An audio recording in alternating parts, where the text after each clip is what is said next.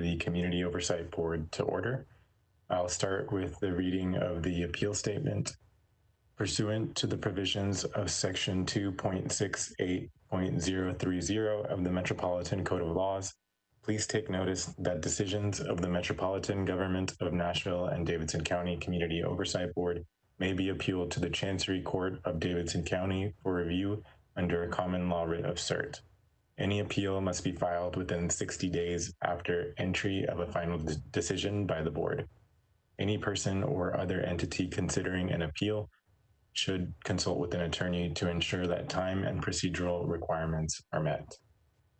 I'm going to do a roll call to see who we have present here. I think we may have all board members present. I'll start with Mr. Jamel Kamelgooch. Are you here?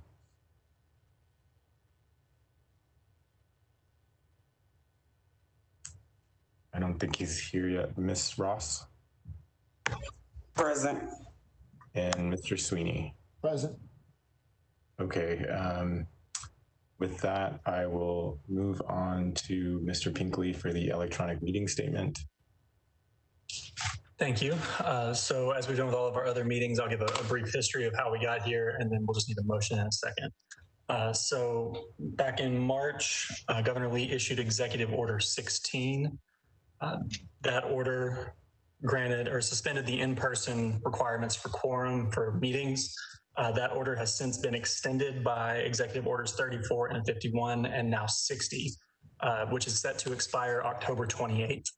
So essentially all we need is to have a motion stating that we are meeting electronically to conduct essential business and to protect the safety and welfare of Tennesseans. So moved. Thank you, Mr. Pinkley, and thank you, Mr. Sweeney. Do I have a second?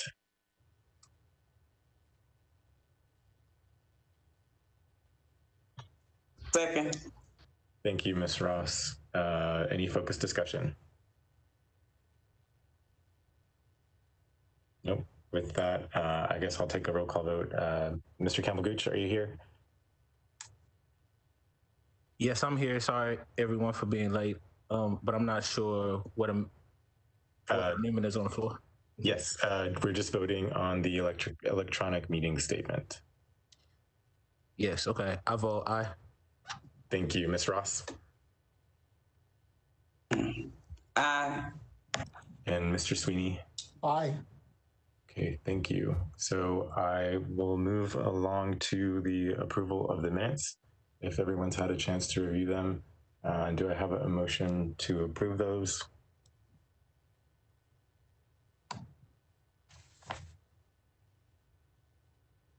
I'll move to approve. Thank you, Mr. Sweeney. Do I have a second? A second. Thank you, Mr. Kamelgooch. Any focused discussion on the minutes? Anything that needed to be changed? If there's nothing, we'll go through another roll call vote to approve them. Mr. Kamelgooch? Aye. Ms. Ross? Aye. And Mr. Sweeney? Aye. Okay, with the minutes being approved, we'll go on to the sixth agenda item that I wanted to include here. So I wanted to remind the members of the community who may be listening in right now that there's a new COB executive committee that was elected 2 weeks ago. So we have Mr. Kamelgooch serving as first vice chair, Ms. Brenda Ross serving as second vice chair, and Mr. Matt Sweeney serving as secretary again. And then I wanted to take some moment to update you on the steps I've taken so far as the new chair to ensure that there's a smooth transition. So over the past 2 weeks, I've had several conversations with Executive Director Fitchard to discuss current MNCO priorities, current COB priorities, next steps, and strategies to ensure the COB continues progressing toward this new memorandum of understanding with MNPD that will guarantee that MNCO receive all necessary records to conduct its investigations. I'm grateful for her leadership here, and I'm very much looking forward to working together with her throughout the next year. I participated in the second community town hall meeting hosted by the Metro Human Relations Commission. There, we opened a space for victims' rights advocates, survivors of domestic violence or trafficking, and mental health communities to articulate the qualities that they want to see in a new police chief and the vision that they have for public safety in our community. I know there were some technical difficulties. If you were listening in, I'm sure you heard them, but we were still able to hear from over 30 community members by telephone or recorded message or email. I think there was a good mix of voices. I was heartened to hear that there were representatives and directors from other organizations and agencies who called in, including the Legal Aid Society, the Sexual Assault Center, the Office of Family Safety, and the YWCA. I know Director Fitchard will speak a bit later about the improvements that we're hopefully making to address some of the technical issues that we've been having. I've also met with Mr. John Bunton, the mayor's policy director, to continue the relationship between the COB and the mayor's office. I reiterated to Mr. Bunton that our objective remains the same regarding the ongoing dispute about records, that MNCO should have the same access as OPA. Director Fitchard has been following up with members of the MOU task force, which includes Mr. Bunton, Interim Chief Drake, Metro Legal Director Bob Cooper, and COB member Dr. Hildreth, to set up a time to come to the table to meet about and agree upon the new memorandum of understanding. I'm hopeful, I'm optimistic that they will find a time to meet next week, so we won't let this drag on any longer. MNPD and the mayor's office should be prioritizing this task force meeting, and we'll continue pressing for it. And Director Fitchard will give a more in-depth update on this and another meeting that also included the district attorney's office. Next week, I've been invited to the Metro Council's LGBT caucus meeting to speak about issues the COB is facing. I took the opportunity brought on by that invitation to engage Councilmember Van Rees on the issue of diversity and representation on the Policing Policy Commission, especially pertaining to representation from members of the trans community that our former chair, Ms. Davis, brought up at our last meeting. She and Ms. Davis and Dr. Villier will speak a little bit more about their updates from the Policing Policy Commission shortly as well. I know the transition may have seemed a bit abrupt 2 weeks ago, but I just want to make sure that you guys know that I'm doing the best I can to ensure continuity here. And if you have any suggestions for this process for me, please let me know, and I'm happy to answer any questions now before moving on to the next agenda item.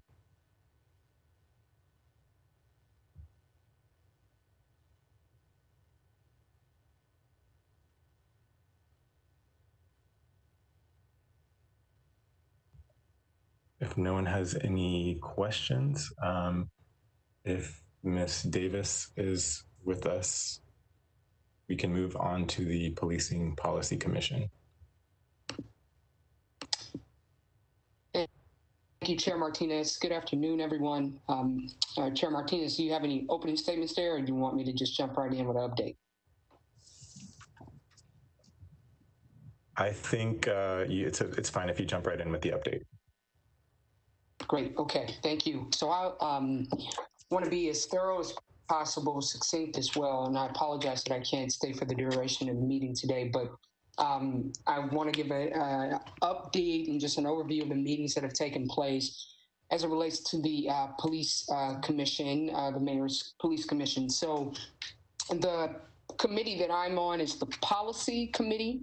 There are 3 committees, one focused on communities, the second is on services and engagement, and the third is policy. And that policy umbrella is rather large. It does cover training, it covers whether or not there's any standardization in our current format. It also looks at de-escalation and use of force, which is, of course, a very pivotal and important component of 8 Can't Wait that kind of was a catalyst of all of this space. There are, and we all know this, about 40 plus people in total on the commission. So on the policy committee, there's about 14 to 15 people. I was nominated and voted somewhat almost unanimously to be chair of that policy committee, what that entails. And I'm alongside Vice Chair Amanda Lucas in that space. That happened during our first meeting, which was about 3 weeks ago, shortly after our last COB meeting. Since that time and conversation, I just want to lay out for the executive committee how many of the meetings, the 3 meetings have taken place. The first one was much of the bulk of the conversation in the first meeting was around getting to know everyone and what priorities were top of mind for everyone. We also did the voting of the chair and vice chair. And there was also conversation around what the priorities of the policy committee would be. Would we stay centered on de-escalation or use of force rather, and de-escalation, or were there other points that need to be raised as well? We had a very lengthy conversation in a good way around everyone's stated priorities, and there was a very clear, resounding thread of there needing to be a very intentional language and recommendations around improved relationships, relationship between the COB and MMPD. In fact, many, I would say, out of the 14 members, and I'll take myself out, so 13, nearly 9 out of the 10 people said that success for them looks like a policy that reads and directs MMPD to work collaboratively and continuously with COB early and often. And I was very excited to hear that, but I'll be honest with you, I spoke at the end because once I was designated chair, I just felt it was most appropriate that I not lead with my comments. But I did state very clearly that the COB is very concerned about ensuring the insurance that we won't have to go back to the drawing board every time we make meaningful progress, that data, records, training, other things that come out of MEPD, be that cadets or otherwise, that we are a part of this early and often, and that our executive director is readily informed so that she can then inform and engage her staff and the board as well. From that conversation, much of that first part of the dialogue was led by John Button of the first meeting, simply because we did not have direction before then. And then I took over once they named me chair. There's also a woman by the name of Dia Sorello, who has been quite instrumental in the in kind of the direction of the policy committee.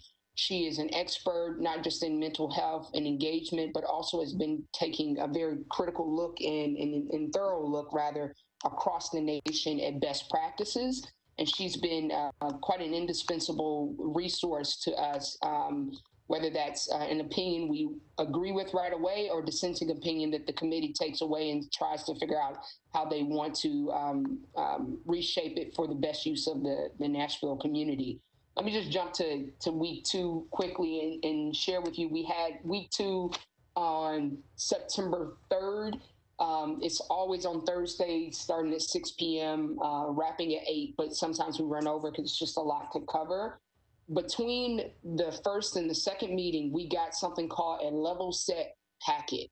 In this level set packet, there was a tremendous amount of information. We had U.S. Census information related to Tennessee and the constitution of our people and those that are incarcerated, housing, families, economy, work as well. We also had a use of force training question and answer that was given to us that on behalf of MMPD. That was given to us by Lieutenant Schmitz and Sergeant Barnes, as well as Officer Pereira. And they answered questions of like how to answer officers train on the use of force and de-escalation. Is there training on critical decision-making process? What type of forms are filled out? How is that escalated up? Many other things as well. And I don't believe there would be any reason why I should be able to share this out. But I do just want to make the group, the executive committee aware that while, look, in total, these packets probably total almost 100 pages when you put the 36, the 20, and then the 15 together. It's almost that much, but it's chock full of a lot of information. The question then, as we all started to get into the information, is how accurate is all of this information? And that's where the rubber hit the road at the end of the last meeting, and between week 2 and where we are right now is week 3. Many board members have, many commission members and policy committee members have expressed concern about the data in this level set packet. One professional in the committee said very blatantly that the numbers just didn't add up, and he wanted to understand why. As I was leading the meeting, I couldn't then read through the data, and like I said, we didn't get it until Thursday, I believe it's Thursday morning for a Thursday evening meeting. So we didn't have time to look through this data. But since then we have, and the concerns have been raised with John Button, the mayor, to share with the mayor. And the response now is that, one, they've gone back to MMPD to request and understand why and what is going on with this data. And now they've also established a data committee to review this information and determine and if so, why there are discrepancies in these numbers. My understanding by emails that Dr. Valier has joined this committee as well, so the COB will be represented in that capacity. Tomorrow night, I'll lead the committee in determining who from the commission will join that as well, from the policy committee as well.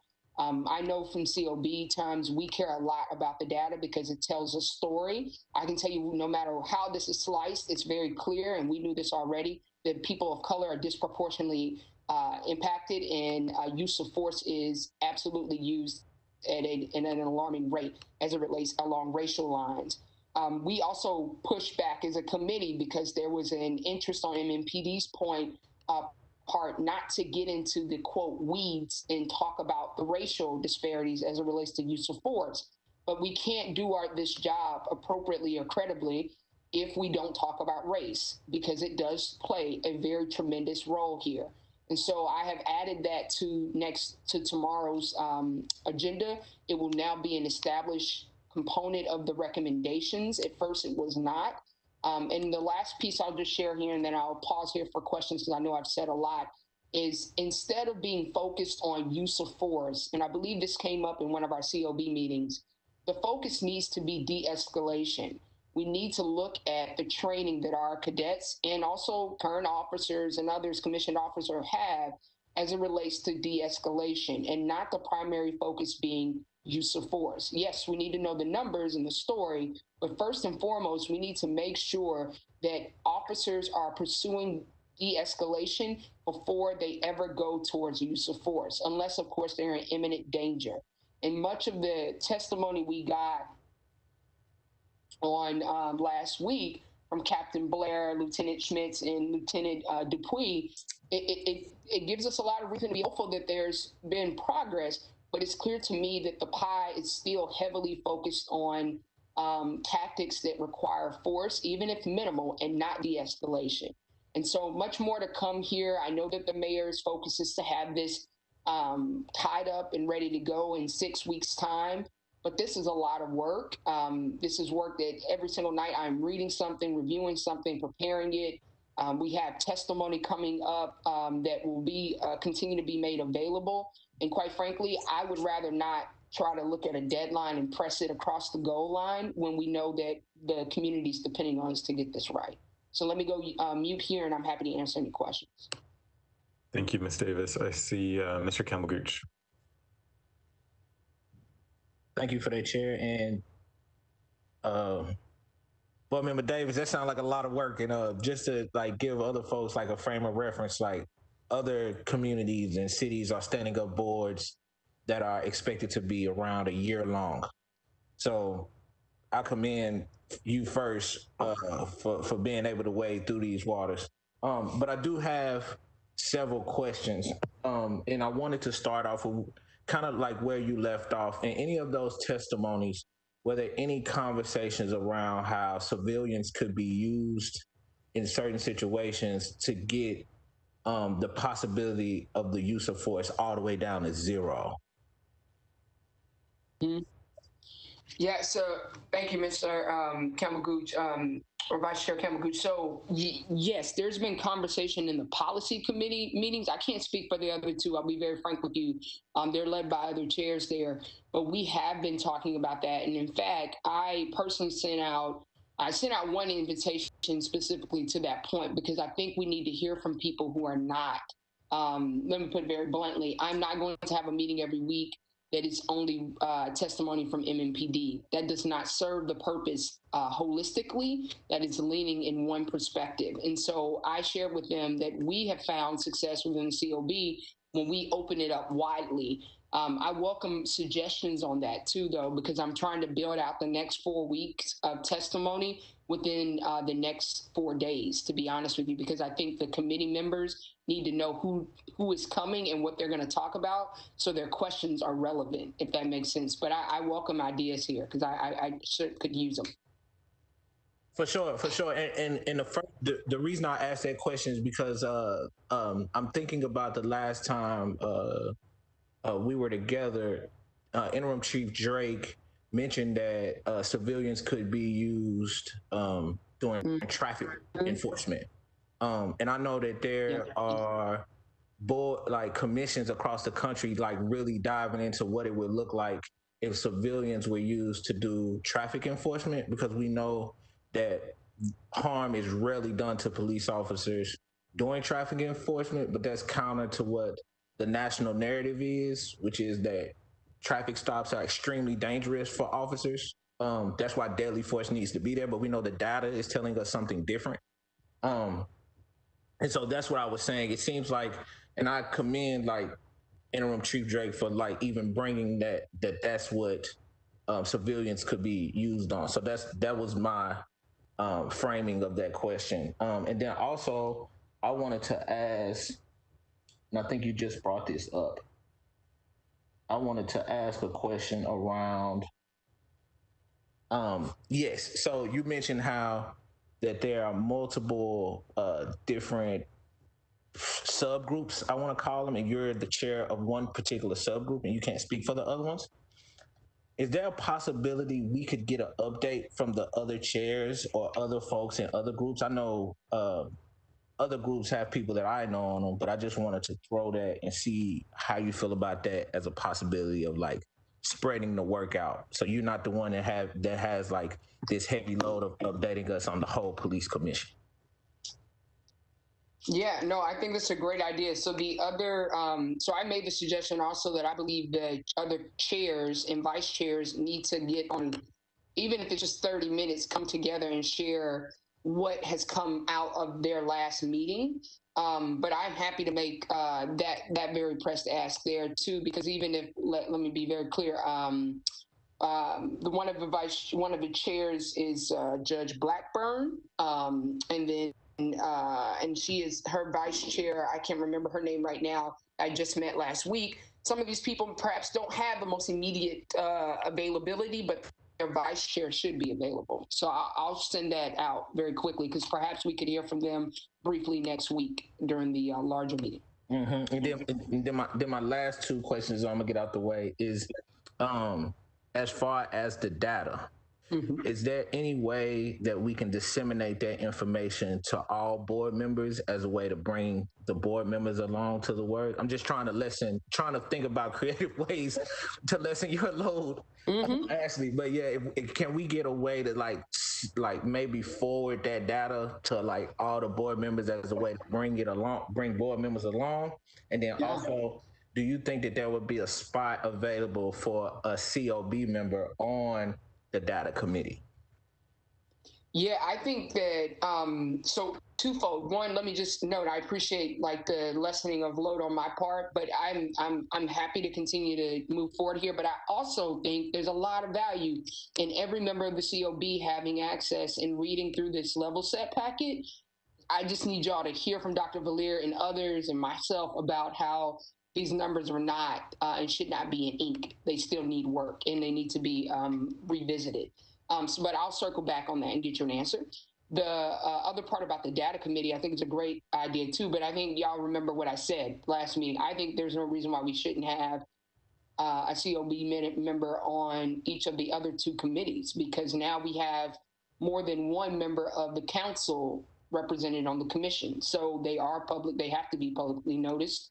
And they fall, they ring the bell now. They've already rung the bell. But I'll ask about the data component of it, because certainly Dr. Valier will be there, but it might be helpful to have perhaps a member of the executive committee or another member of the board to be present to listen in too. So I'll make that ask too. Thank you, Ms. Davis. Mr. Campbell-Gooch, I see Ms. Fitchard, you have your hand raised. Yeah, I just wanted to thank Ashley for bringing all of this information to us. I did want to say that I spoke to Mr. Bunton because I was also concerned about the lack of the COB being involved in the other committees, which would be the Community Engagement Committee as well as the Workforce Committee. And so he said that he was going to get back with me sometime either the end of this week or next week, because he wanted to talk about how we could be involved, because I think that as Mr. Campbell-Gooch has stated, that as well as Ms. Davis, that it's important that the COB be involved. With her being on this committee, it's very helpful for us to have a clear understanding of what's going on. And then I'd also like to give an opportunity, once Ms. Davis is finished, to talk for Dr. Valier to talk about the data work group that he's going to be a part of and what he's up to. I had a question, Ms. Davis. Is there anything we can do as the executive committee or the entire board to help facilitate or draft a policy or come up with a policy that we could use to encourage that MNPD relationship with the COB? Anything in writing, anything that we can do to put in front of the policy policing committee or commission so that they can put that forward and propose that? So Chair Martinez, I think it's a great question. So twofold, I failed to mention, so Executive Director Fitchard will, one, Dr. Valier will speak tomorrow and offer testimony regarding consent decrees, and likely will follow up and appear in a subsequent meeting as well. Director Fitchard will come and speak, and Dr. Fitchard can certainly speak better than I can on this, but about COB relationship, the history of it. But principally, if there was a way to have, and maybe it is just, a list of 5, a list of 10, or a small list of recommendations about what would help both improve relations and keep them strong between COB and MNPD, that would be fantastic. And I would, quite frankly, go back and ask Interim Chief Drake and others to do the same on their end, so that perhaps we can just find that natural alignment and write it into the recommendations that we submit. And then the other piece is just as individuals, or maybe also as a board, I think we really do need to encourage the mayor not to be so expedient in this approach that we don't do this the right way. And this is just purely me speaking as Ashley Davis. I'm not speaking as any other hat. I'm just concerned about us trying to fit into a small amount of space, something that, to Mr. Campbell-Gooch's point, is being done over a year in other cities of similar and smaller size. And I really, truly am concerned about that. Thank you, Ms. Davis. Is there anything, I don't know, maybe we can bring up these, do we have, Mr. Campbell-Gooch, examples of other communities that, like you said, are doing this that we can bring up to the mayor's office? Yeah, one specifically that's on the top of my mind right now is Berkeley, California. They're standing up a year-long commission to see what it will look like to have unarmed civilians do traffic enforcement. Because I think like their numbers are saying like their traffic, like usually the harm that's being done during traffic stops are usually like police to civilian, not civilian to police. And so I think like that was one way that they figured out what to do. Other commissions around the country are really leaning into street-based mediation. violence interruption. They're standing up. What would it look like to have unarmed mental health participants? They're taking things like, I know I'm about to say this wrong. Director Fisher, please correct me. But we have like our flex team is being transferred to become like something like care officers. Like there's other cities that are doing something similar, but they're taking their care officers and putting them into like youth, kind of like the youth. I don't know what to call it, but we call it something else here. But kind of like the youth task force, but also are like making sure that they're unarmed. So it's looking different across a broad spectrum. But I want to say like the one that off the top of my head that is doing the most work is Berkeley, California. Thank you, Mr. Kelmagooch. I think it would be helpful to hear from Dr. Villier to see what his involvement on the data committee is going to be, has been. So the data committee is meeting for the first time next week. From my understanding from an email today, myself, a representative data scientist from the police department, and a member from each of the three committees of the police policy commission will be on that committee. I had pointed out during the meeting last week, as soon I didn't get the level set packet and some other information until just about an hour before the committee started.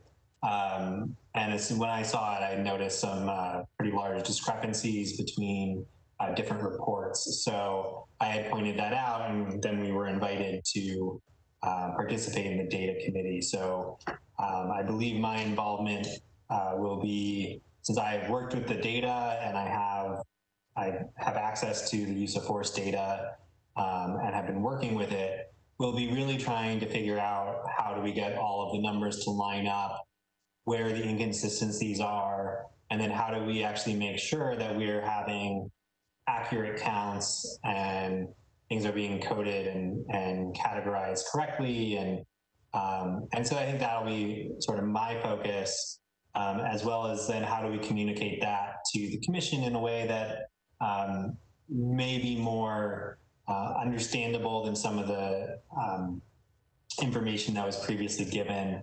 I think it's a great idea to, if we can disseminate the level set packet to the COB members, that they're able to take a look at it and really engage with it as well.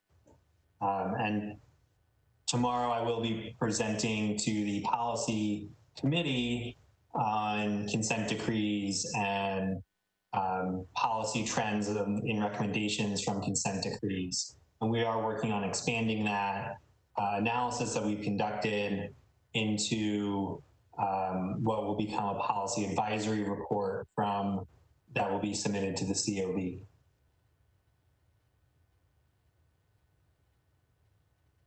Thank you, Dr. Villier. Mr. Campbell-Gooch? Dr. Villier, do you think, just your opinion, do you think the board should be brought along using the raw data, or do you think that is without narrative? Do you think that would be too hard to understand what's actually going on there and what the data is telling us? So the raw data are, it's a spreadsheet of several thousand rows. Each row is an officer's report from an incident. Incidents have multiple reports in them. It's a really complex data set. It is publicly available, and so that's something that board members could have access to. I think it'll be especially helpful, I think, once we have a better sense of what the numbers look like from the data committee, and hopefully we get a better sense of that. I do think it's important, or that is information that we should be able to share There was also a report conducted by the police department that they did not release, actively release publicly, but they conducted, that they released in December, finished in December, that also addresses use of force that that it would be of interest to board members.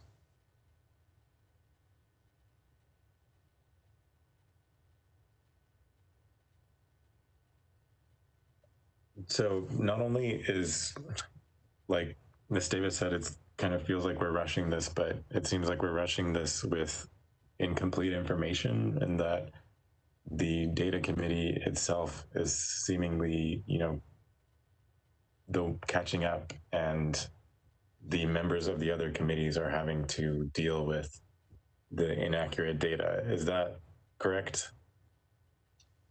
I think that it certainly is, there's not a complete sense of what the data look like. And without that information, it's hard to make many decisions based off of what empirically the data say. So I think your assessment is correct on that front. And I also do think that, this is a very quick process, and without having some of that information, I know in my conversations with Ms. Cirillo and John Bunton, they have been trying to get that information right at the beginning so that commission members could have a good sense of what the data look like. And with revisiting that, it's not clear how that might impact the timeline. Thank you, Dr. Villier. Mr. Campbell-Gooch.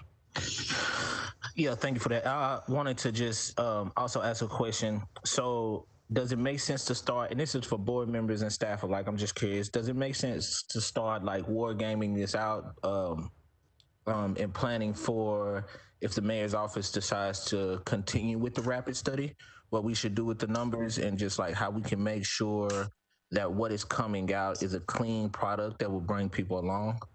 I'm just curious about what other people think about planning out basically from this conversation, worst case scenario. I'm curious to know why the timeline is what it is. Was there a specific reason for the 6 weeks, or is this something that maybe we can advocate be lengthened, if anybody knows? It's my understanding that the 6 weeks is to be able to have questions and recommendations sent to police chief candidates in October, so this can coincide with the police chief search. Is there going to be a plan to, implement these policy recommendations, or is the idea that the new police chief will pick and choose what they want to implement? I believe the request is that there would be written response from the police chief candidates so that their response would be able to inform the decision from the mayor on which candidate would be the best fit for Nashville. And once a new police chief was hired, they would take on the responsibility of determining which recommendations would be and how they would be implemented. Do we think then, or I'm thinking about this maybe being a separate process, and maybe that there's a larger, longer envisioning process separate from this, since this is so geared toward an interview? Mr. Sweeney?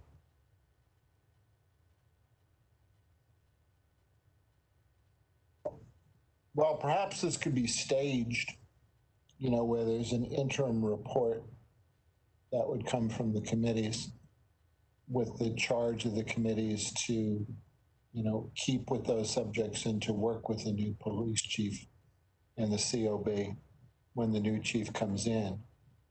But that way, perhaps serving both purposes.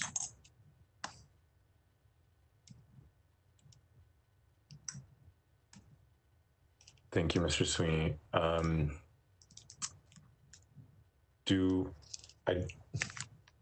Thinking about next steps here,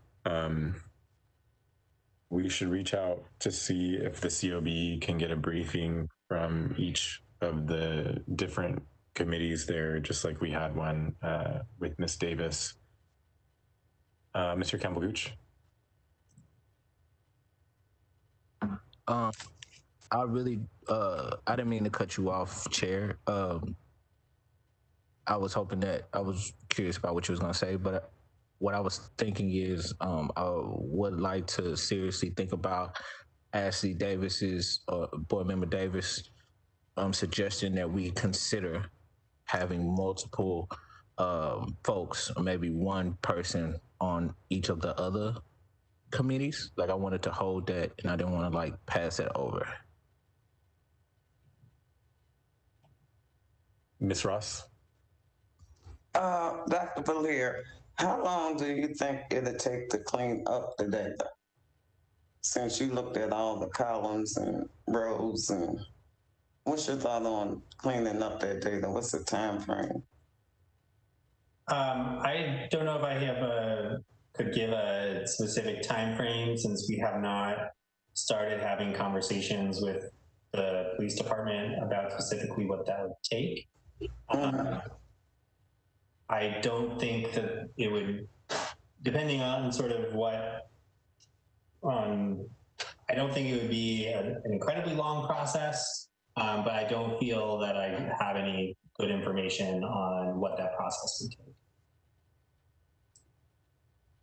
And I just want to piggyback on what Dr. Valier said in regards to Ms. Ross, that when the data was initially sent and it had numbers that appeared to be not correct, according to Dr. Valier, what he saw, there was some issues raised. They resubmitted some other numbers after that. So Dr. Valier, do you want to talk about the corrected version that was sent out, or some other version, to let the board know what those numbers look like? I think, so the additional information that was sent gives a breakdown of use of force by race of the subject and race and gender of the officer. And that, I can't speak too much to, just because I don't know exactly what was changed between the level set packet that was sent out and the additional data that was sent. And so I can't speak too much to sort of what was changed between those two.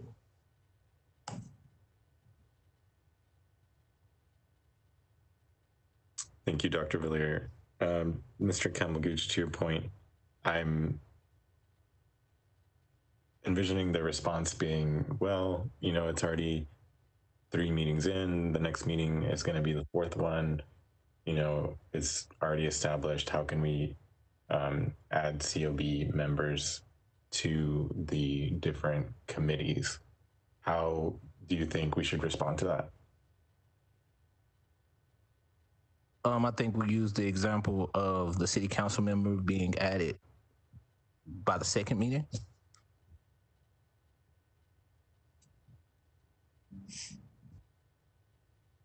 And do we have any idea of who we would want to be the COB representative on the remaining 2 committees? Yeah, I'm thinking that we get the confirmation from them and then possibly bring it up to the board, or have an executive, like what Chair Davis, I think, was saying, have executive team members possibly do that as well. Do members of the executive committee have any interest in possibly joining on one of the 2 committees? Ms. Ross? I kind of think that we need to open it up to other board members. I don't have a problem serving. I'm just disappointed that nobody's on the community committee. But I think we should open it up to other board members who also may be interested. Thank you, Ms. Ross. Mr. Sweeney? I agree with that. And at this point, my schedule over the next month or so is very, very tight, so I couldn't. So what would be the quickest way to determine that, since, you know, our next full board meeting isn't until the end of the month? Is this something that you can, that Director Fitchard, is this something that you can possibly ask board members to gauge their interest? Yeah, I can send out an email asking board members to let me know, naming the two committees, and then asking them if they would want to serve on either one of those committees. And then also, I just need to know what the commitment level is on that, so I can include that in the email. So I'm not sure. I know they meet once a week. I just need to know the dates and the dates that they meet, since that stuff has already been set. But I can do that and send that out this week for sure. Thank you. Mr. Campbell-Gooch? I would also like to voice that I would be willing to volunteer if none of the other board members can make those committees. Which committee would you to serve on? Whichever one's that space for me. You okay. know, I really, yep. Whichever way my orders go. So then, Director Fitchard, you can reach out to the board to see that. I don't know how to gauge the commitment level. Judging from Ms. Davis's report, it seems like it's a very very hard. I would say it's a robust commitment for sure. But yeah, I know that they have lots of homework and things of that nature, but I'm sure that if the board, you know, can participate. And even, I mean, I think the biggest thing here is you have to get with Mr. Bunton and see if we can, you know, get into those spaces as well. So hopefully that would help us, you know, and help the board members make that determination. Definitely, I can connect with Mr. Bunton either this week or early next week to talk about this some more. So is there anything else on the Policing Policy Commission before we move on? I think we have some next steps, so I will reach out to Mr. Bunton to discuss adding COB members to the remaining two committees. And Director Fitchard will start to gauge interest from other board members to see who may want to serve on those committees. And then I think the third step there is also inviting the other chairs from the other two committees to maybe come to our board meeting or like send us a report on what's happening or something. Did we talk about that too? Yeah, okay, all right. That is a good idea. I can reach out to the other two chairs of the committees to see if they would be available to come to our next board meeting. Okay, all right, sure. All right, and I think we can move on to the rest of the agenda items there with you, Director Fitchard, starting with the Community Safety Town Hall meetings. Okay, thank you. So we've had two safety town hall meetings. I just want to give you some numbers on those, so and I'll get into some of the technological issues that we were also experiencing. So the first Community Safety Town Hall meeting, our first one, how we spread the word. We posted to Facebook and Twitter 3 times. We had 22 retweets, 7 Facebook shares. We posted on MNCO's and MHRC's Nashville.gov web pages. The information was sent to 33 community groups. MHRC also sent out to their constituents, and it was also mentioned on News Channel 5. The event attendance, we had 18 total comments that were pre-recorded call-ins or form submissions. We had 45 call-in listeners, that were people who were attendees via WebEx. They were listening, and then we had 190 live viewers via MNN. So that's for the first town hall meeting. The second town hall meeting, we posted it to Facebook and Twitter 3 times. There were 11 retweets, 13 Facebook shares. It was posted on MNCO's and MHRC's Nashville.gov web pages. It was sent to 60 community groups and nonprofits. We also did a press release with event details submitted to Nashville.gov and posted to social media. There was a press release with event details sent to 22 news and media outlets. MHRC also sent out to their constituents. It was mentioned on News Channel 5. It was mentioned on 92Q. There was a radio ad on WPLN that had about 20,000 impressions. The event attendance was 33 total comments, and those comments include those that are pre-recorded, called in, or form submissions. There were 40 call-in listeners. Those are the people who were attendees and listening via WebEx. And then we had 108 live viewers via MNN. And so I want to talk a little bit about some of the problems that we experienced. So one of the problems that we didn't know about until this week, actually, or the end of last week and the beginning of this week, and we worked on it today, is that there was a problem with people who were dialing into the 629 number, which is the number that we have assigned to us, the area code 629, if you use T-Mobile or Sprint. So apparently there was some issues with the towers connecting. And so if you were a T-Mobile user and you dialed into a 629 number, you would not get anything. It would just beep and hang up. And so that's been fixed now. ITS was able to get with the engineers with T-Mobile and find out it was, I wouldn't say it was an easy fix, but it was a fix that they weren't aware of. And so by having this community safety town hall meeting, they were able to fix that, that issue.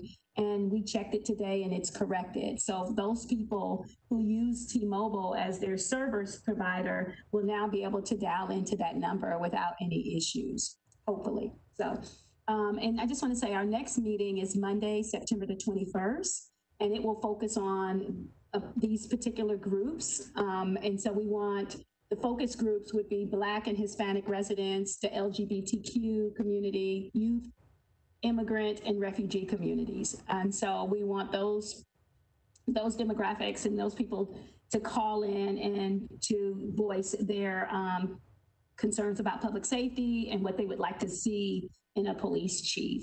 And then our next meeting is, which is our last meeting, the fourth meeting is pending for Monday, September the 28th. But it isn't confirmed as of yet, but it will focus on these groups, which are faith leaders, seniors, formerly incarcerated, and residents experiencing homelessness or housing insecurities. And the reason why we can't have the meeting next Monday on the 14th is because MHRC is having their regular monthly board meeting since we had a holiday, which was Monday, Labor Day.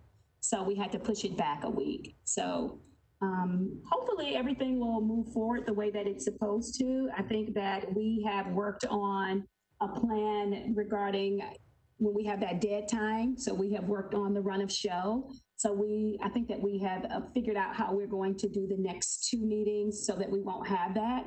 And instead of having multiple moderators, we will have one moderator, one closer. And we've just worked on the logistics of the meeting. So hopefully things will move and be streamlined and run a lot smoother. So any questions in regards to that?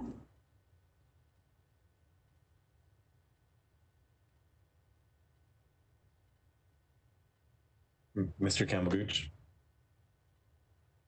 Thank you for laying that out succinctly, Director. First, I want to commend y'all on doing that. That was not that.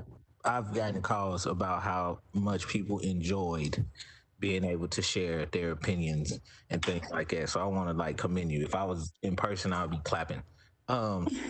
Also, what do you think about doing something like a teach-in after these rounds? And what I'm thinking is just like a digital teach-in where it's just like people are getting taught the basics around police accountability, and then also how to file a complaint and why we need transparency in these levels. So I'm just curious about like what you think about that as a phase 2 to this type of like community engagement. Oh, I absolutely love that idea. We have been planning for something like this with my team as well. And so I think with your idea and your help, I think that we should do that. I think that since we're moving and we're going to, obviously, for whatever reasons with this COVID, with the COVID numbers, I think that this moving into a next phase of making certain that we are accessible, that we are teaching and training people on what it is that we do and what it is that they need from us, I think is a wonderful idea. And I'm all in on that. So that could be our next move, moving in October. I would say let's get it going. And I just to follow that up, you know what I'm saying, I'm willing to do whatever you need as far as like supporting in that. And I don't know, Chair, if that needs like any official action from the board.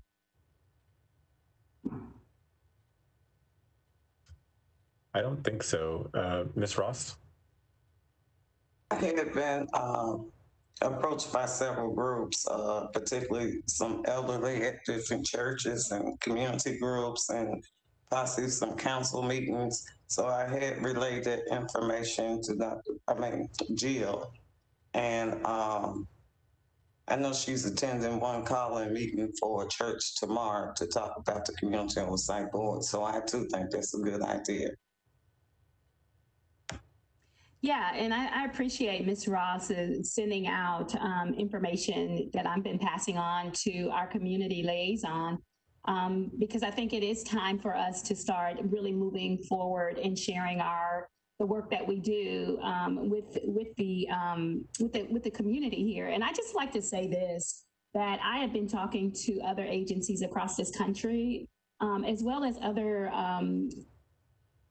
experts in the field of policing and policing accountability. And they have all said that they have been keeping watch and keeping an ear to the ground on what's happening in Nashville, which is, which really makes me feel good about the work that we're doing here. There's a lot of interest being generated across this country about what we're doing. And so I want to make certain that the things that we're doing is impactful and meaningful. Because I've heard from other people who on Twitter that we've been getting shout outs from other people and things of that nature. So people are following closely the work that we're doing as it pertains to the memorandum of understanding, this policing accountability issue that we have addressed on multiple occasions, the sharing of data, all of that. And so I'm looking forward to definitely, getting out more in the community, whether it's on Zoom or WebEx or however, so that people know the services that we provide, because we're working really hard to make certain that this community has what they need if they're experiencing any type of issues with policing in Nashville. Mr. Campbell-Gooch. I also wanted to say, Director, if you and your staff trying to get out into North Nashville, that is my jam right there. Like, I'm willing to go door to door, whatever we got to do. Just let me know. I will. Thank you so much for that. I have a question.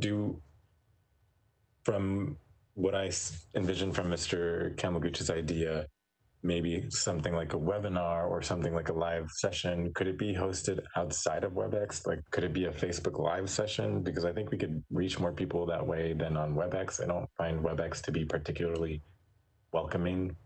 And then we could see your faces. I think that's important for the community to see, who MNCO is.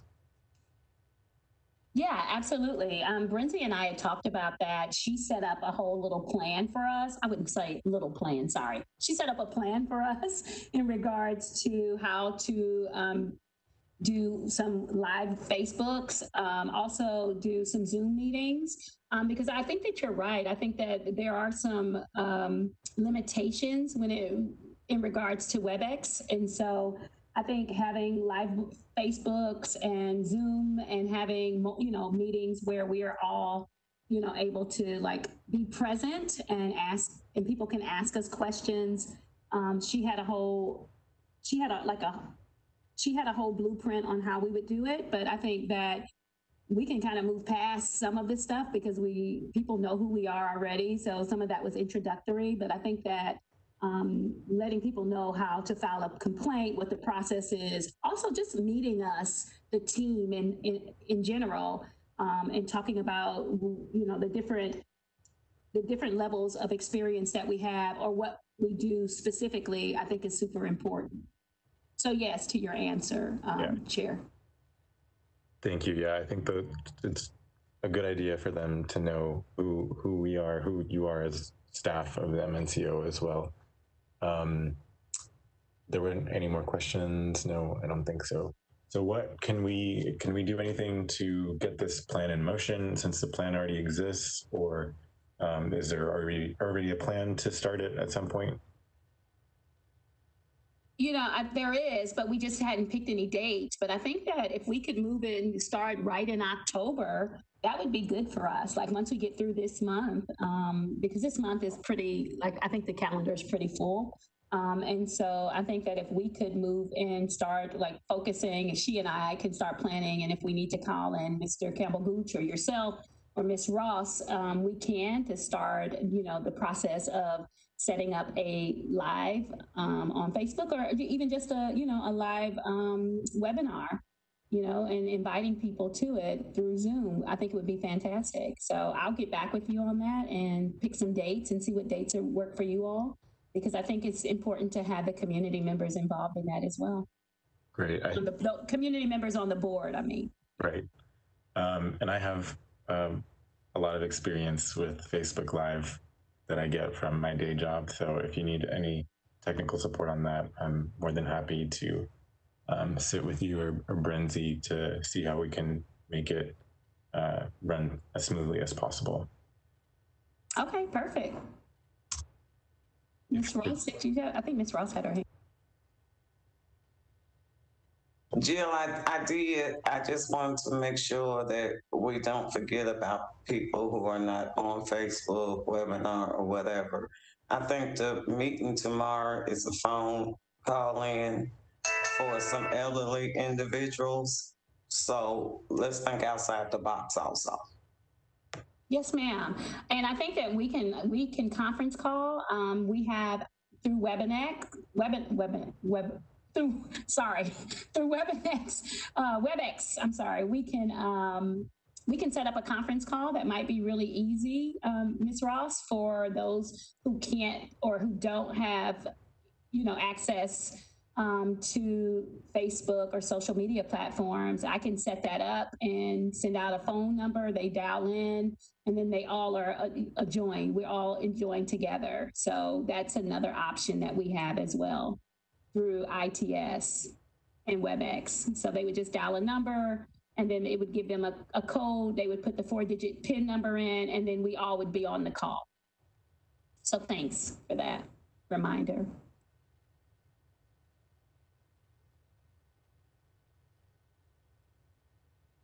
I think if there are no more questions, we can move on to the Memorandum of Understanding now. Okay, thank you. So the Memorandum of Understanding, I just want to kind of give us a brief update on where we are with that. So Assistant Director Clausey and I attended an Access to Records meeting on Tuesday, September the 1st. And in our last meeting, we decided that we weren't going to actually have this meeting, but since I spoke with Mr. Bunton, and it seemed as if, it was kind of late to try to cancel it because legal director, Bob Cooper, had put a lot of time into preparing for this meeting. So we went ahead with the meeting, and the meeting included Metro Legal Director Bob Cooper, DA General Funk and his team, Chief Mike Hager, and John Bunton of the Mayor's Office. So we discussed MNCO's access to records and received an updated list of specific cases that have an additional layer of confidentiality protections, which are other than Rule 16 and the Tennessean case. And we discussed how we would be able to access certain records in an open case with those protections. And some of those protections are, let me pull it up, sorry. So the list of added protections, these are particular instances that have an additional confidentiality protection. Some of those would be, actually it's 11. So number 1 would be rape and sex crimes related to adults. Number 2 would be child sexual abuse records and information. Number 3 would be child abuse records and information. Number 4 would be domestic violence and orders of protection. Number 5 would be juvenile offenses. Number 6 would be health and mental health records, because of course HIPAA and various state laws. Number 7 would be confidential informant information. Number 8 would be criminal intelligence information, field interviews, Crime Stopper tips. Number 9 would be expunged arrest records, files, or information. Number 10 would be TBI records. And number 11 would be information that is gleaned from NCIC ties or inlets and protected under TBI or FBI rules. So what they're basically saying is those are categories that have additional protections that are not Rule 16, but just additional protections in the state statute. And so in order to get certain records from them, from MMPD, the DA would have to authorize us to receive or to review those records. And they created a new form that require us to attach our original complaint form. The form has 4 responses, right? So after you fill it out, they can either, number 1, they can say the records are attached, here you are. Number 2, the records are returned to MMPD as the matter is not an open prosecution. Number 3, the records cannot be provided by the DA's office due to legal confidentiality exceptions.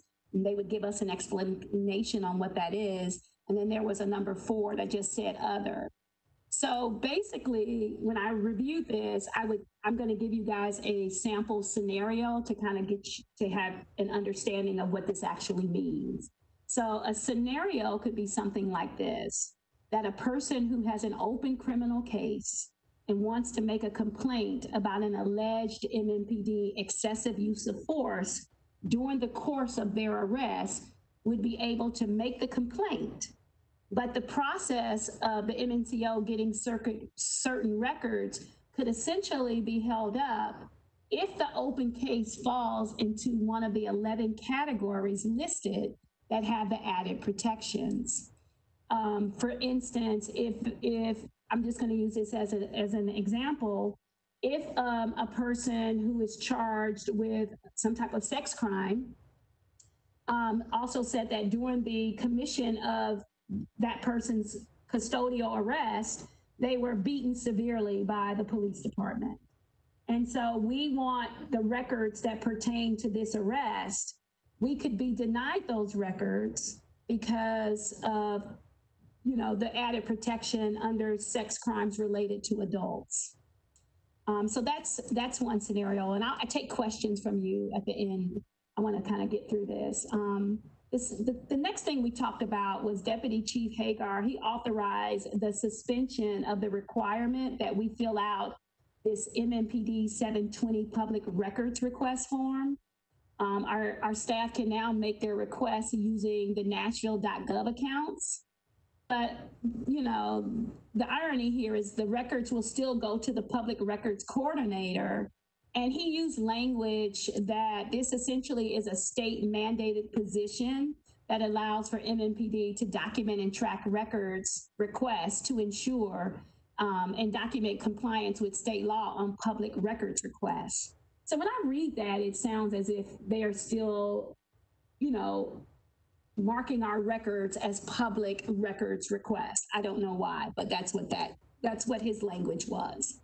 And then also I want to mention that Assistant Director Clausey reached out to the TBI liaison to discuss our MOU meeting.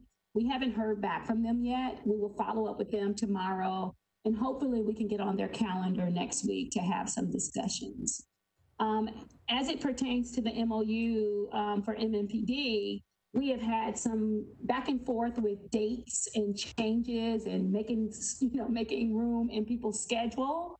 And so the last thing that I heard a few minutes ago is that we might be able to meet Tuesday from 3:30 to 5. And I think that Acting Chief Drake would also be able to be available for that time. So it looks like everyone will be available to have that MOU discussion, Tuesday from 3:30 to 5. So that's all I have for that. I'll take questions now if you have any. Thank you, Director Fitchard. I have a question. Do we know how other city agencies request records from MNPD? I assume they're not routed through this public records person. Well, that's a little difficult for me to answer because every city has a different method. I think that there is pretty much, I wouldn't say that what is happening is unique just to Nashville. I think that most public accountability agencies that deal with policing are also having records issue. I mean, it is something that is happening regularly. It's really discouraging, but I think that NACO has helped us to try to navigate through that. A lot of civilian agencies are connected under the umbrella of a police department and not necessarily completely independent as we are. And so it is, I can't really say to speak with, much knowledge on what other people are doing specifically. Thank you. And Mr. Sweeney?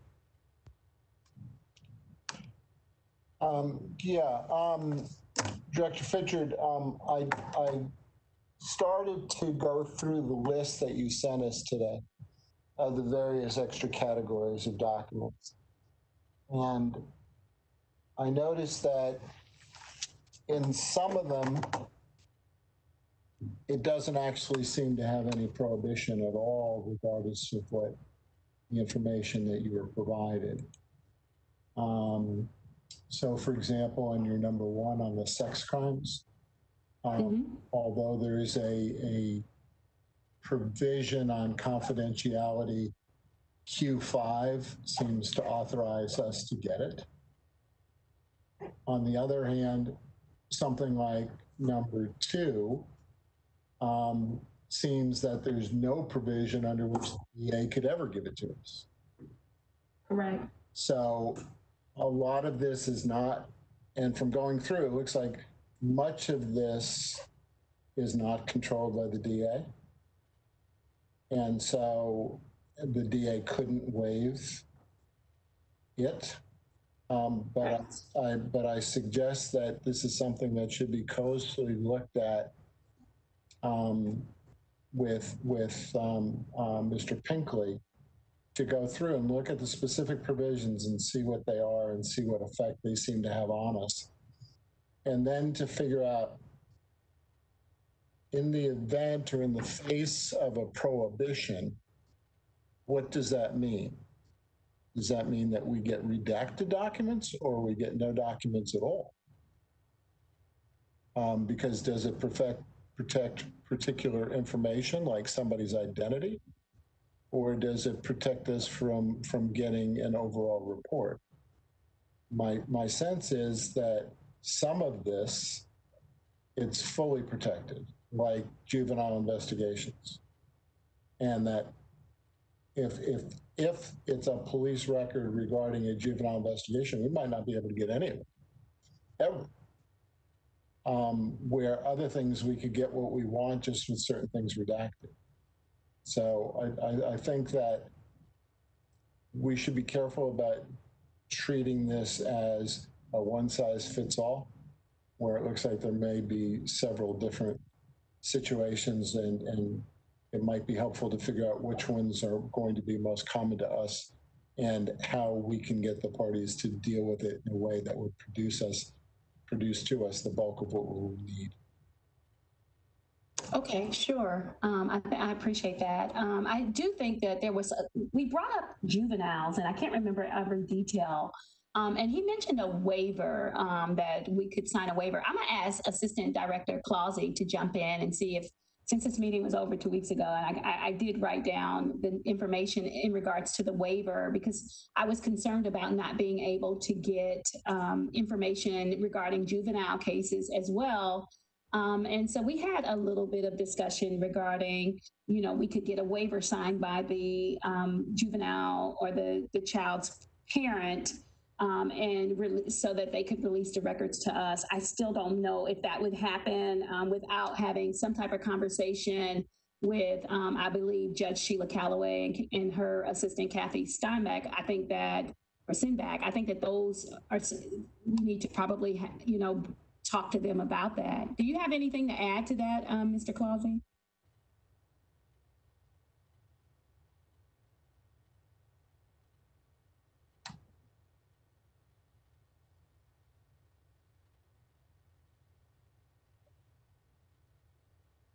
Mr. Clausy, you're unmuted, but we can't hear you. You're speaking.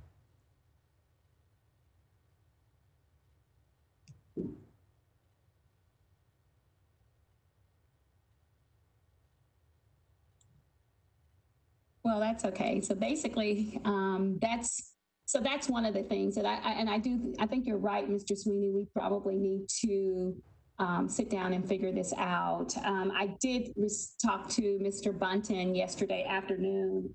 One of the things is he and Mr. Cooper both, I think, we're waiting on General Funk, is what they said.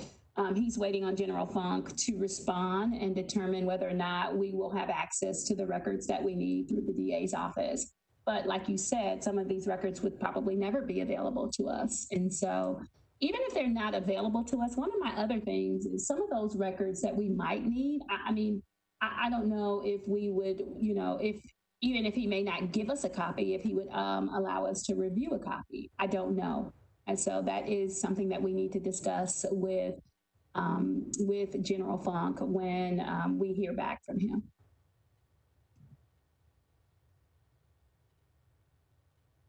You able to hear me now? Yes, we can. Yes. Oh, sorry, but I don't know what happened. My setup just didn't work. I was, and I have nothing really to put in. I thought Director Fisher, what you said was exactly what I remember about getting having to get a waiver from the parent or guardian of the juvenile, and that would be something that probably could get us through that process if we ever dealt with a juvenile and us needing their records. So my comment was, you had covered it. Well, thank you. Thanks.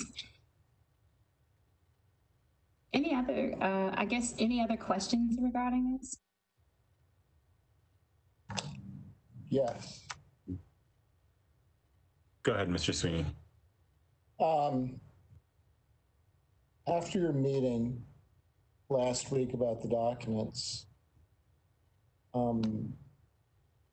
I believe that there was an email that Mr. Causey sent to everybody that said, this is what I understood we've agreed to. And that then there was a response back from Chief Hager, who said, no, I didn't agree to any of that. And that with all the participants involved on the emails. And that then there was some involvement or intervention by Mr. Button, where he concurred and there was an agreement that what Mr. Causey had summarized was correct, and that we weren't going to have to go through the DA process as to the normal acquisition of documents. Did I misunderstood that sequence? Because that's not how I hear it described today.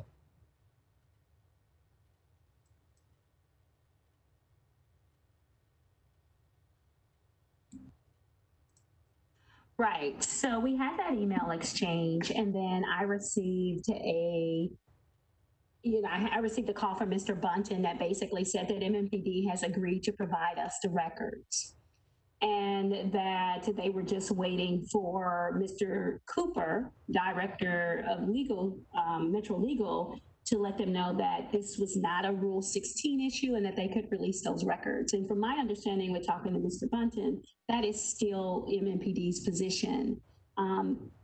Of course, with this new list of 11 different, I'm assuming that any records, they believe that any records that pertain to the 11 things, the 11 topics that are categories that I just read off, those are things that we would have to go through the DA's office to get. But anything else we should be able to have access to. And that is also, I believe, what our DA liaison, Ms. Jenny Charles, has also stated in an email exchange, that there's going to be on a case-by-case basis, that there will be times where we might request something that MMPD may have. For instance, let me just use the case example that they use. In a case example with a case, let's just say that's an open case that's been open, a cold case, let's use a cold case that has been open for many years. It is actually an open, and it may even be an open active case, but there isn't any prosecution on the case because they don't have a particular person or subject in custody. And so they used that as an example and stated that on cases like that, that they would have a dialogue with MMPD, and certain records on a case like that would have to go through their office. But on the regular, the reports that we're requesting, the records that we're requesting are not Rule 16 violations. And so that's where we were, and that's where we landed. And then when I spoke to Mr. Bunton yesterday, he said that what they're waiting now is just to get some clarity from General Funk regarding the 11 categories and our access to those. Director, But just to clarify, we don't have to go to the DA to get the records. It's that MNPD will request the DA's opinion on whether or not MNPD can release the records to us.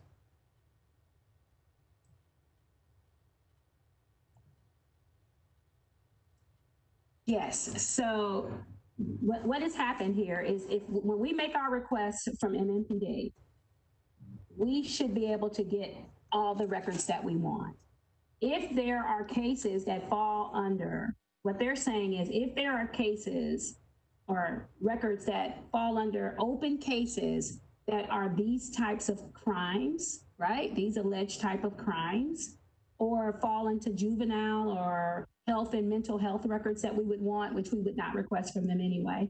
Or if there's a case that involves a CI, or it's a case for expungement. And some of this refers to like data too, when we're doing like, analysis on records or data. So some of this came up, and that is why we have this kind of comprehensive list. We, according to what I was told by Ms. Charles and Mr. Bunton, is that we should not have to go through the DA's office to get records. That the only time that we would have to go through the DA's office is if the case had these if an open case was for this type of particular crime. Thank you, Mr. Sweeney. Does it make a difference if it's an open case or a cold case if it comes under those 11 categories? From my sampling of the statutes, it doesn't.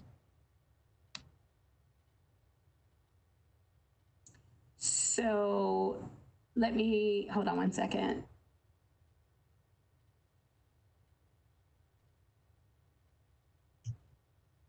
I would agree too that if it's under one of those 11 and there's a closed case even on it, that we would still have to go through the same process of getting those records, that they would not be released by the MNPD. That's the way I understood it.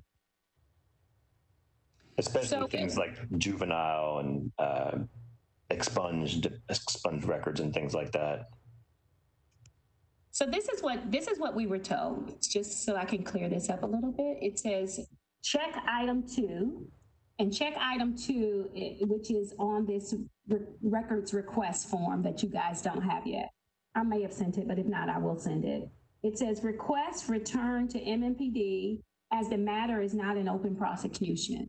So it says check item 2 refers to cases that have final adjudications, judgments of guilt that have been entered against the defendant, or incidents in which no arrest was made and there is not an active and open criminal investigation. We brought up an old closed case that was brought up, a cold case that was brought up yesterday as an example of a case where no arrest has been made, but there is an active open investigation. Thus, you and I, that is Ms. Charles and whoever's over at MNPD, would need to work through some of those on a case-by-case basis. However, the bulk of incidents that fall into this category will need no further review under Tennessee Rules of Criminal Procedure, Rule 16. That was the last correspondence that I received. What that sounds like, Jill, to me, though, is a discussion of whether Rule 16 applies. That sounds like it's a discussion before Bob Cooper has confirmed our position that Rule 16 doesn't apply. Because none of that would seem to have any application if there isn't Rule 16 and whether or not any of those things occurred. So I'm not sure where that leaves us, because what I was understanding to have occurred was that Rule 16 no longer has anything to do with any request that we have. That we can make our requests to MNPD and we can get whatever we want unless it's prohibited under one of these 11 statutes. And then if it's somehow or affected by one of these 11 statutes, and if it's then affected by one of these 11 statutes, then we have to go through another process in order to get the DA's approval. Although from reading some of the statutes, I don't see that they have any say in it. But you know, that's where they would seem to come in only if any of these apply, and having nothing to do with open or closed cases or Rule 16. Yeah, and I think you're right. And I think that the last conversation that I had with Mr. Bunton, which is, you know, Mr. Cooper is drafting up something to give to MNPD regarding the Rule 16 issue. And so that is in the works now. And they were also waiting on a response from District Attorney General Funk. That's what I heard yesterday afternoon. So I don't have an answer, a complete answer yet. I think that that's basically when we have our MOU discussion, which is apparently happening on Tuesday. I think that what we want in our MOU is unfettered access to these records. So I don't know where they are with this. Right. And I need to do a follow-up.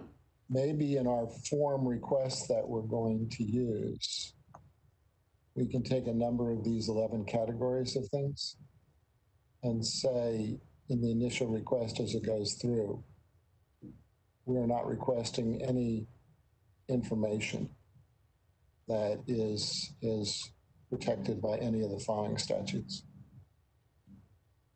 And maybe that would short circuit some of it, maybe. But I think that this is something that is going to require close work in the weeds in order to make, you know, the 98% of stuff that we want flow to us smoothly, and then be able to, you know, talk about the other 2% that there are issues. But if we don't address it on the front end, the 2% could end up screwing up the 98%. Right, I agree with that. And you know, Yes. so maybe we could attach something and say, we don't care about any of this kind of information. It wouldn't necessarily be a thing on the list of 11, but it could cover a lot of it.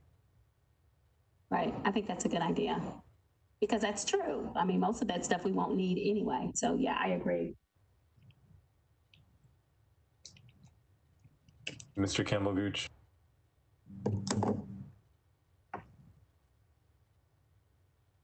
I'm trying to clear my mind and like make sure I understand what's being said, and then I'm also curious around what strategies we can use, because I'm in 100% agreement that we should be having like unfettered access.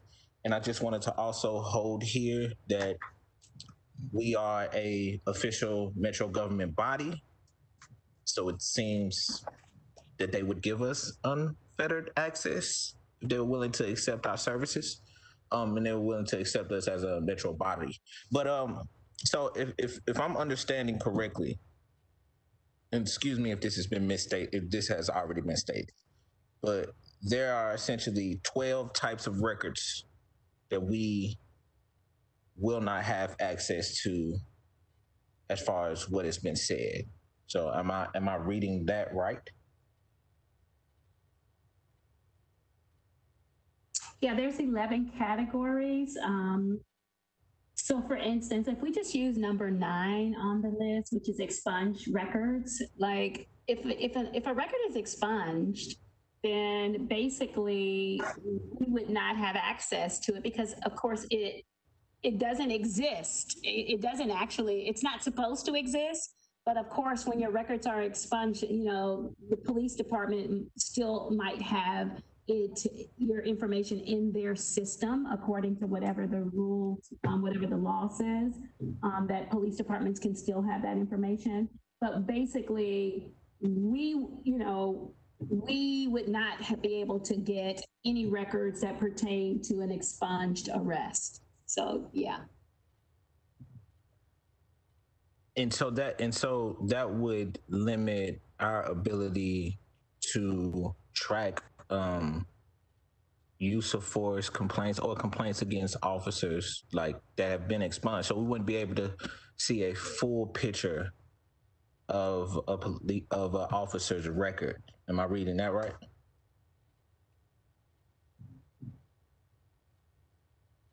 I'll jump in here. I think if an officer's use of force was something that he got criminally convicted for and then was expunged from his record, maybe, if that makes sense.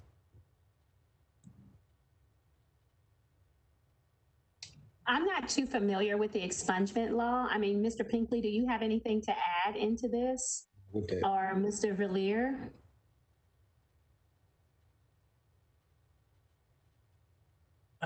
I don't really know the details for the expungement law and how that would relate to an open record. So I could do some research into that, but I don't want to give an answer off the top of my head and not be incorrect.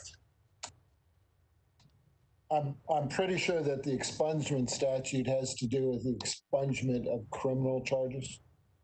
And so if what Mr. Campbell Gooch was asking about is in a personnel record, rather than because of a criminal charge, the statute wouldn't apply to it. Something else might, but that statute wouldn't apply to it, I don't think.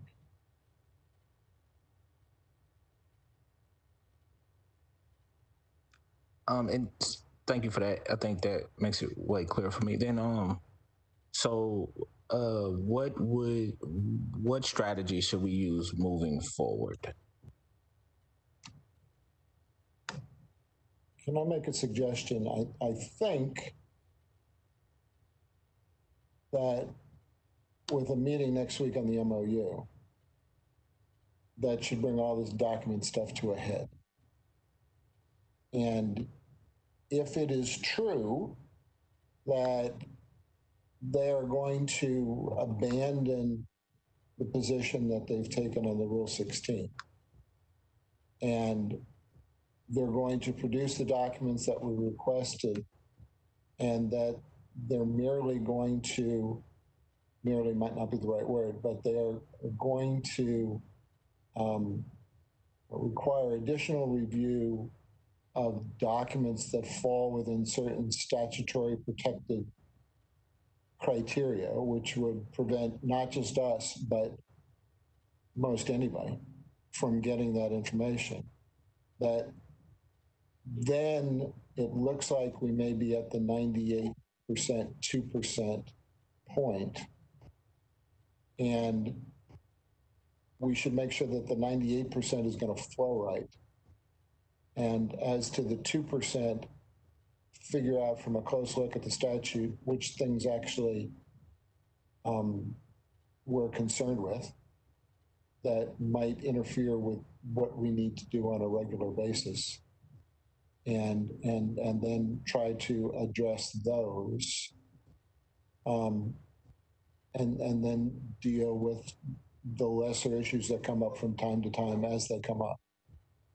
I would also presume, and Dr. Valier, not necessarily right now, but long term, can I'm sure opine on this, that anything that's pure data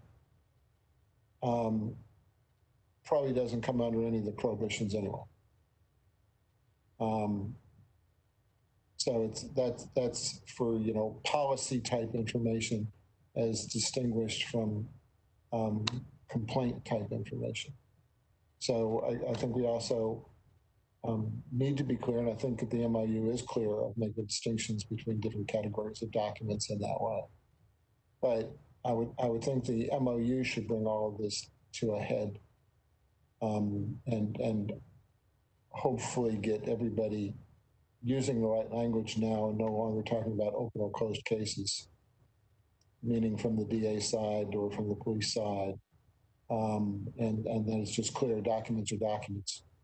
And we're entitled to almost all of them. And the other matters need to get dealt with as a general rule when they can, and then specifically when they need.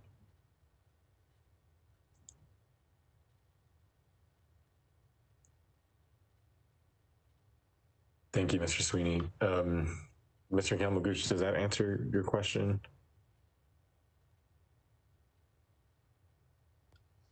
Yes, it does. Thank you for the chair. Yeah, I think it definitely does answer my question.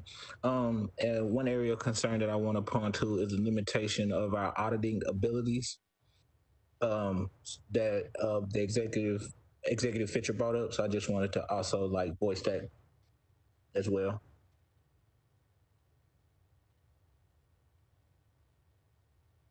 Can you expand on that? Yeah, I want to say, and Director Fisher, feel free to jump in here and correct me if I'm wrong on what I'm taking from what you have said. It seems like if we don't have access to certain records and then we want to audit things and review certain policies, then we wouldn't be able to paint a full picture of how the policy is functioning in real time. And so therefore, it feels like whatever recommendations that we present would only be limited to what's being said on paper and not how like people are experiencing them. Yeah, let me jump in and kind of give you guys an idea of how that works. So, for instance, with the use of force records, Dr. Valier ordered, requested 92 or 95 samples. They were just, chosen, selected randomly. When those records got over to so we requested the records. We had some kind of dialogue back and forth on, what we needed and why we needed those records. And finally, those records were released to MMP, from MMPD, and they went straight to the DA's office. All the records that were requested, and they were in paper form. So they sent all the records in paper form. Instead of on a thumb drive. And so they sent all the records over there. What happened was DA Jenny Charles, who was our liaison, spent, she said she spent, 21 hours of time going through each record individually to determine if the records had information that needed to be redacted, fell into certain categories. And this is where we get this list, because some of the records that we selected randomly were cases that fell under the expunged case or TBI or had NCIC or something attached to it. And so, we talked about that, and she talked about how she had to contact, the AG's office to find out if they could release these records and go through a whole process. And, I had talked to Dr. Valera regarding that. And, they could have simply just denied those records instead of redacting. Because of the work that apparently it took to get the redactions in place. And they could have just denied those samples, but instead they went through them, and she went through each one of them, which took, I want to say, longer than a week. I don't know how long it was. And Dr. Valera, you can talk about that. It was a lengthy amount of time for them to go through. And it was, I'm assuming, for each record, let's just say, of one of the 95, it may have had, 50, 60 different records in that particular file. So, yeah, we need to figure out a way that doesn't impede with the work that Dr. Valera and Ms. Orozco do, the work that they are doing in regards to auditing or doing data research and analysis. So I think that so I don't know if I answered your question, Mr. Campbell-Gooch, but I just wanted to kind of give you an idea of what that looked like.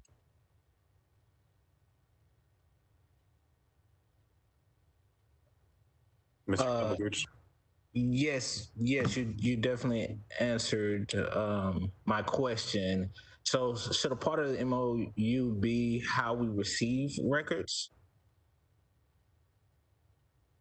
Yeah, I think that is in the MOU, and how we would like to receive these research records as well. We would like to have, I think personally what they should do is create some type of, where we can get this stuff uploaded to us on a privately, where, it is encrypted and safe. And then we wouldn't have all of this, these issues if that we had access to some form of, electronic access to the records, and they would be able to transfer them to us in a safe, very protected, secure way. And I think Dr. Valera do you have something to add to that, Dr. Valera, in regards to how we want, or how you think that we should receive these records? So the most recent audit records were sent from the police department to the district attorney's office as digital records, and then as part of the redaction process, they were printed in order to securely redact those. In order to be able to do some of those random audits, it is important that we're able to get as much as possible. Though, since we are going through a process of randomization, having some missing records is not going to impact us greatly, unless there's sort of systematic categorical areas where there might be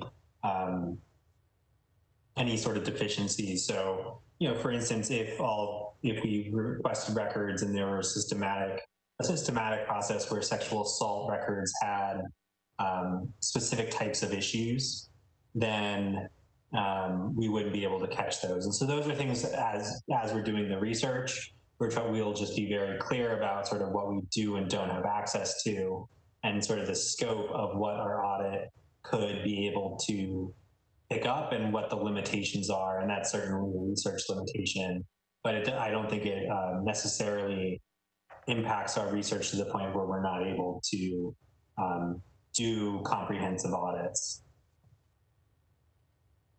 Dr. Villier, was the records that we received that were redacted, did any of those redactions then interfere with the research? Were you not able to obtain a certain data? No, any of the redactions that were made were mostly around names or addresses, contact information, information that we're not interested in sort of reviewing. So as we're looking at use of force records, we're mostly interested in the, how the narratives are written, the review process, the chain of command process. And so redacted about the specific cases is not inhibiting our ability to look at how those are reviewed, how the department is working with those records, the types of information that ends up in the narrative.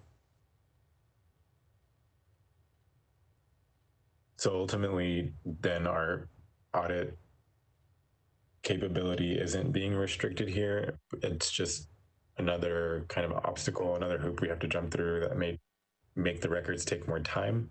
I would not use the word restricted. I would say that there are limitations to any audit, and that there are some that are expunged that we don't get, and that's a limitation that we're aware of as we're doing that research. Thank you, Dr. Villier. Mr. Sweeney? Yes, Dr. Villier,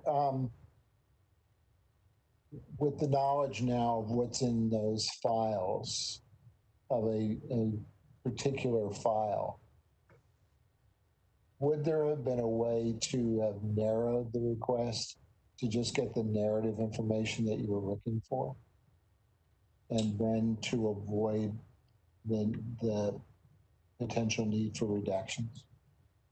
I don't believe all of the information is kept in sort of a retrievable database in a way that the narratives can be pulled out. Since there are checklists included, that there's handwritten notes from supervisors, commanders are signing off by hand, making notes around sort of additional information that's needed. And that's all very important to see sort of the approval process. So I don't believe that only retrieving just the narrative would be able to capture the chain of command approval process. And I didn't necessarily mean that it would be in a data format, but if you request, for example, forms X, Y, and Z, that would be in such files that they would have the narrative and the approval levels? Or is it just so spread out throughout your typical file that that type of narrow request just wouldn't be practical? I'm not sure that would be practical. The majority of the files are really officer narratives, witness statements, often photos of any injuries, and then supervisor reviews. And so I don't believe that sort of a more narrow request of specific parts of use of force records specifically would, I don't believe that would be systematic, or that would be an effective way to make sure that we're getting all of the relevant information. Thank you.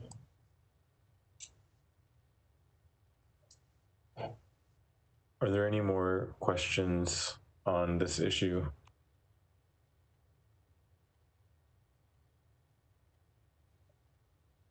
So my takeaway is that there's nothing in the upcoming MOU negotiation that we need to add to the MOU or anything like that. Is that correct?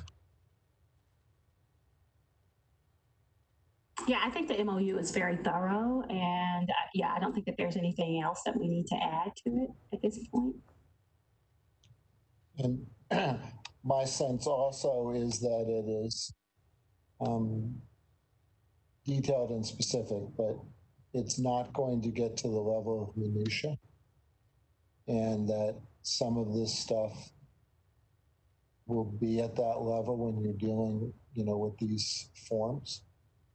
And that's how come I think it's necessary, kind of almost at an SOP level, to have reviewed these 11 categories and figure out, how they actually involve what we want, and then to figure out how we best deal with those, either by saying in particular request, we don't care about XYZ information or XYZ reports or something. And at least that when we deal with them, we have a strategy and we are informed as to what should be available to us and why, and what we recognize isn't except by whatever means the statute specifically provides we can get it. I don't think there's going to be a one size fits all, and therefore there's going to be, a particular time in the weeds when we get to any of those issues.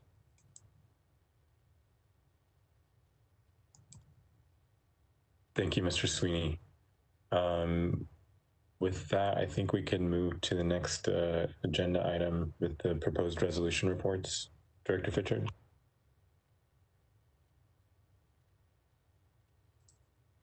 Okay, sure. So the proposed resolution reports, I put this on the agenda just to kind of get, so that we could get an update on where we are with this. So Assistant Director Clausey and I have a meeting with the FOP attorney, Jack Bird, on Friday, September the 11th, to discuss, I guess, a couple cases that he has, that he's representing officers, as well as that PRR, really to discuss the PRR process and allow room for his feedback on the process and to ask us any questions that he has before we move forward. We also have 7 cases that are ready for review, but they are not ready to move forward to the board because we still have to get the personnel, discipline, and OPA records. And once we get those and get those carefully reviewed, then I think that they'll be ready. The cases are pretty straightforward, and only one seems to be extensive in nature. I also believe that we should maybe propose a date at the end of September or early October to have a special call meeting to address the cases that are ready to move forward. That would give us time to work on our process some more, as well as meet the 10-day posting rule, make the proper notifications, and prepare for presentation.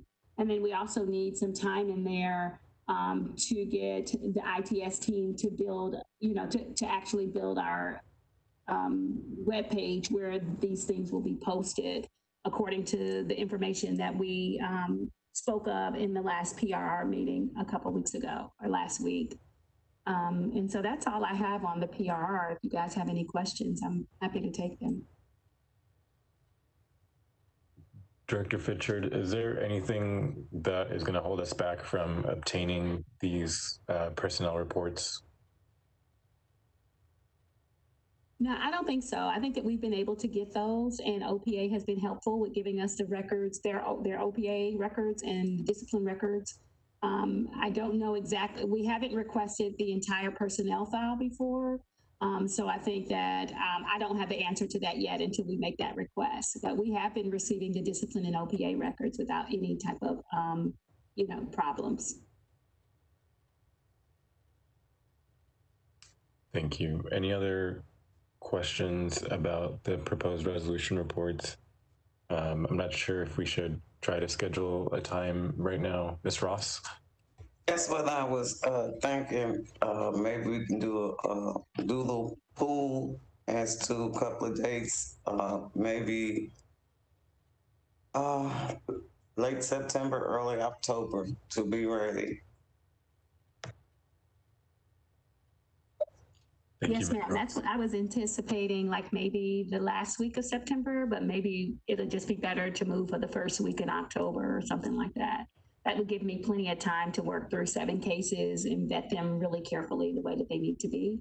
And then, of course, once I receive them and go through them, they may need some changes or other investigative work that we that may be discovered as I'm going through the case. And so, we have 7 that are ready for review. That doesn't necessarily mean that 7 will be ready at that moment in, the first week of October. Mr. Sweeney. Are we ready to set dates, or would it be better to get the feedback from the meeting with Mr. Byrd here on Friday first and see if there's any major issues to be addressed?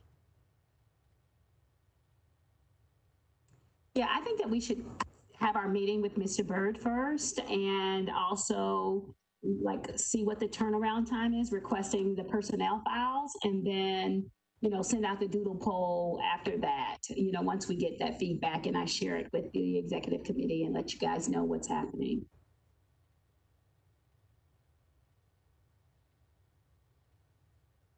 Thank you, Director Fisher. Then I guess we look forward to receiving that so we can then work on scheduling that meeting for, well, possibly that first week of October, depending on how the meeting with the FOP goes. If there are no more questions on that, I think we can move to new business and announcements.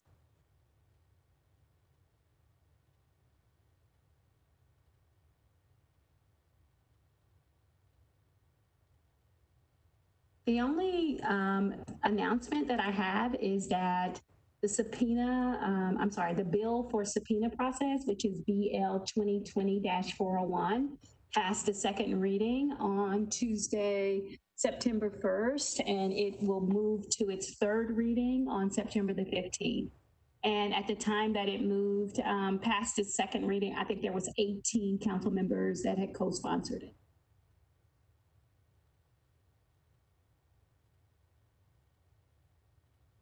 Thank you, Director Fitchard. And the third reading is Tuesday, September the 15th. Next Tuesday. So that's an opportunity for us to call our council members if they aren't already co-sponsoring the resolution or ordinance. Ms. Ross? What was the vote? How many council members voted for? Was it more than 18? It was, so it was 18 that co-sponsored it, and then it went to the Public Safety Committee. And when they did it, they just took a roll call vote. They took a regular vote, and everyone either said yay or nay. There were no nays. So I don't really know how many, what that actual number was, but they moved to pass it to the next vote. I don't think they did it. They didn't do an individual vote.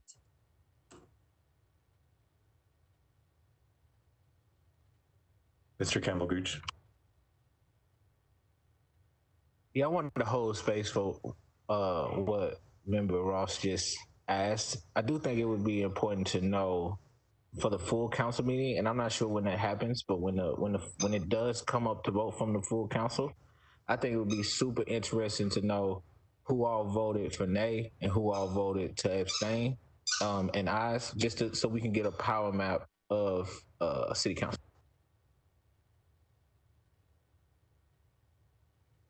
Okay, I'll be watching for that. So I'm not really sure. Like, I know that this is the third reading, and so I don't know if that.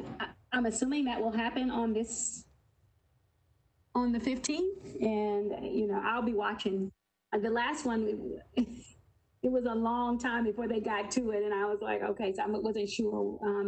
I'm assuming that this is the last vote, the third, and maybe they will do the whole voting like you're just mentioning. So I'll be watching for that.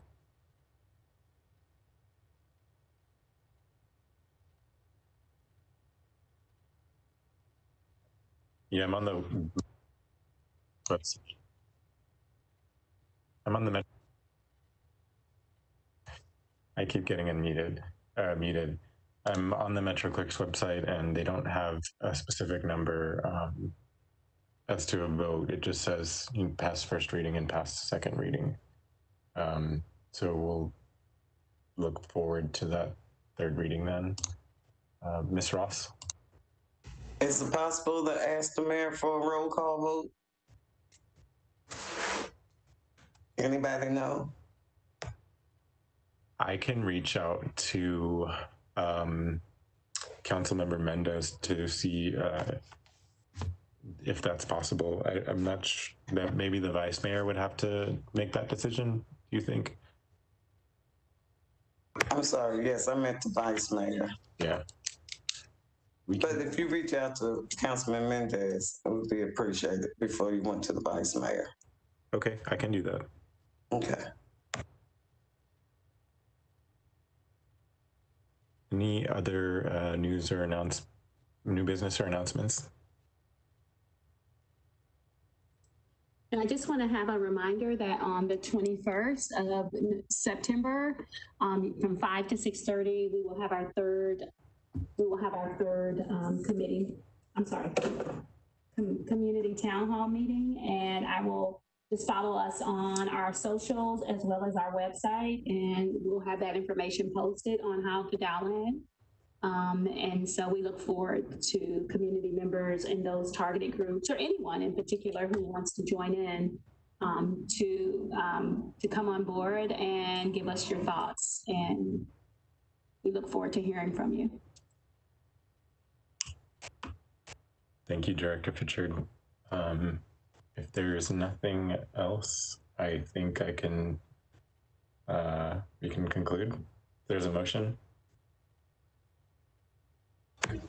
So move. A second. I'll second.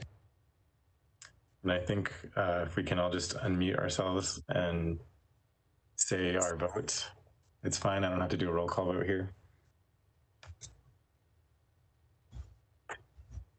No, there's no need for a roll call vote. You can just do your name. Ms. Ross? Aye. Mr. Sweeney?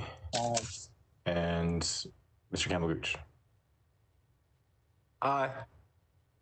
And I vote aye as well. So it's 6:02, and that concludes the meeting. Thank you very much. Thank you all. Have a good Thank evening. you. You too. Thank you.